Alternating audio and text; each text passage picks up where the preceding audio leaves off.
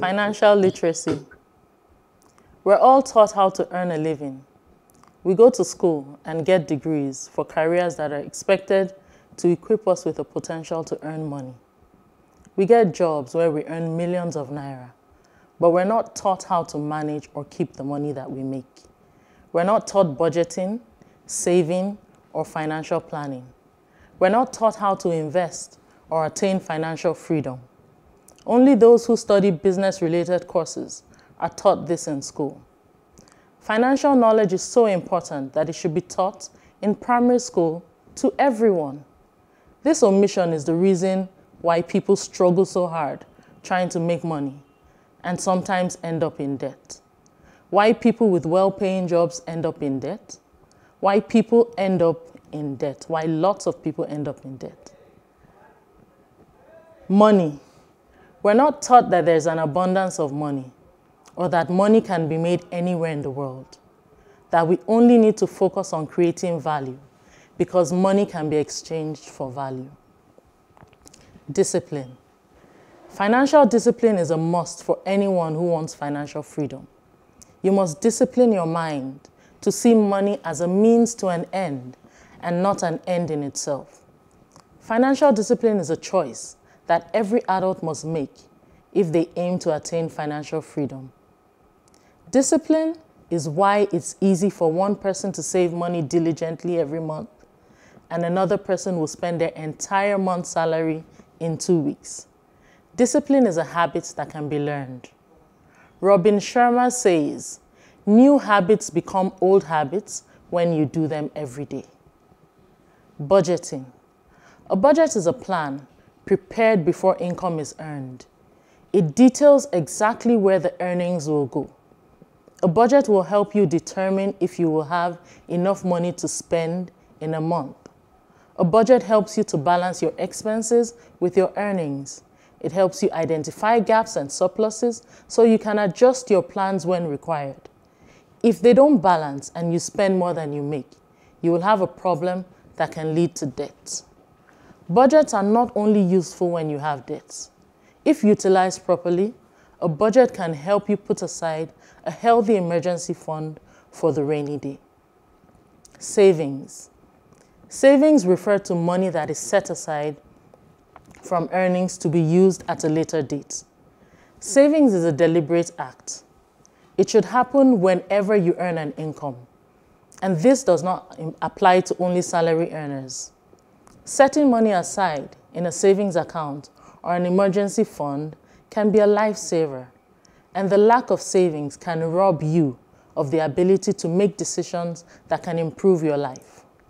The reason why most people have issues with saving a portion of their income is that they believe their income is not sufficient for their needs. The truth is that no matter how much you earn, your needs will keep rising to meet your earnings. Financial literacy is needed by everyone. And Titi, you decided to break the table. You know, you smashed it, you broke it.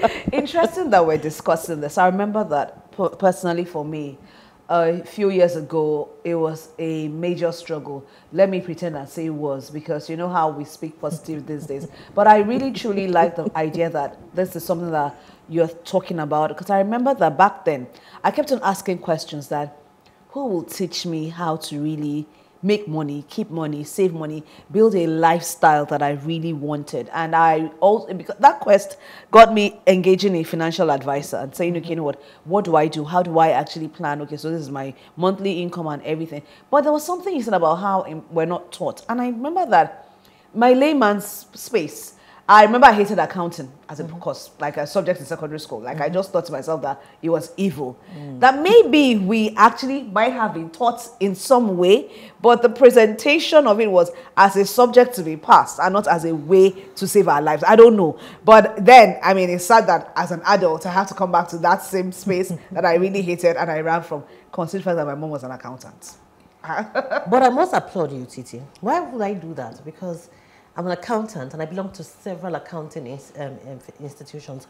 But it didn't occur to me to actually come out and start advocating for the financial literacy. On that table, I'm not on that table. I'm an avid saver. I invest. The last time I had an emergency, I realized that I had over 15 different investments. And I liquidated it and I was more than buoyant. But I'm an author of children picture storybooks, and I have 2 books on financial literacy for children, because I personally believe that if you want to breed responsible adults, I'm sorry, but my calling is not, is not channeled to adults. I breed younger children. Everything I know, I pour it into my children. Everything I know that makes me who I am, I pour it into children around me. So to that extent, my children are savvy and they understand that saving is critical, investment is the next level to saving. They understand that you can't just spend at the spur of the moment. So for me, I'll align with you and I'll say, forget secondary school accounting. At that age, you are distracted already. Primary school, catch them young, teach them about money at that level and break it down. Yes, I completely agree. I was just going to say that I have 2 kids. One is 6 and one is 3. And as little as they are, they have their piggy bank. So every time someone gives them any cash, they know that, oh, that money is going straight into their piggy bank.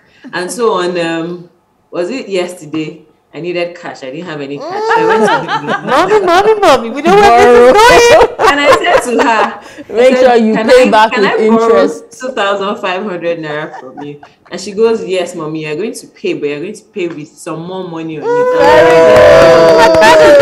Girl. So it's very important that they understand money from a very young age. They know that you don't spend as you receive. They know that you save. They know that you can even make money from having money. So it's really, really important at a very, very young age.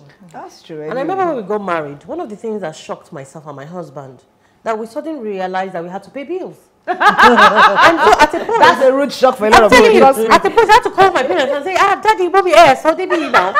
You didn't explain to me that, we're buying gas, we're paying electricity, we're doing this, we're plumbing. And my husband to call his father, daddy, how far now? What's going on here? In my head, his father said, bros, you're not the man of your house. You have to brace up. So I think they left it till too late. Yes, which is what I'm advocating for. Children. We need to start it now. True. We need to start it from the grassroots. They need to understand. I was having a conversation with my son and he said, oh, mommy, I can't wait till I go to America and start to earn money. And I said, come, call your brother. Call your brother. There's a family meeting. Family meeting. And I said, money is here. Yes. In Nigeria. True, There's money in Togo. There's money all around us. All around. You just have to find value. Give people value, you will get money. Awesome. There's no scarcity of money anywhere. There are billionaires being made here. Every day. And I just felt like, okay, I've left it a little too late. I need to start that right now. True. And I think I was one of my founding courses when I was doing my PhD, family wholeness and wellness. This professor came into class. I went to Bangkok, so it was a Christian school, and he was talking about parenting. And I was like, oh, really? Let me listen about parenting. And one thing I took away from that class that I will never forget, I keep telling parents and mothers, is that the professor said, for you to be a good parent, you must pour yourself into your child. That means as you're going through life, your challenges you're sharing with your children, your success you're sharing with your children, your business, your emotional imbalance, you're sharing with your children. Oh, check my purse, I have 2,000 Naira. What do we want? Oh, we can't buy ice cream today. We have to buy yam in the house. Let us keep 2,000 Naira. Okay, maybe we should just buy the small ice cream, 100 Naira today. Next time we can go to Cold Stone. Now my children will tell me that, Mommy, don't worry. We don't need 2,000 Naira ice cream. Just buy fun ice cream. It's 200 Naira. We'll go to the pharmacy and get it. So as parents, we must be conscious to ensure that we can actually, carry our children along. We can pour ourselves into them. And of course, well, you have to have that financial habit before you can pour it into the child now.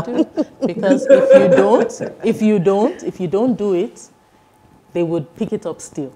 So be deliberate about it. Oh, true. When everything falls apart and they realize that, oh, they need to manage their finances better, then they will pick it up. Up next is Titi. Stay with us.